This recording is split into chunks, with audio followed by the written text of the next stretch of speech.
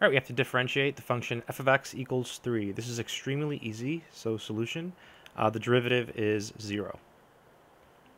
That's it. We're done. Let's think about y. Whenever you have a constant function, so in this case our constant function is f of x equals 3. Well, remember f of x, that's y, so it's really y equals 3. So what you want to do is you want to think of it as the line y equals 3. That's it right there. And if you recall, the slope is rise over run. So for a horizontal line, there is no rise. So it's actually just 0 over run. So it's just 0. Just a quick hack to remember that the slope of a horizontal line is 0. The derivative is the slope, therefore the derivative is 0.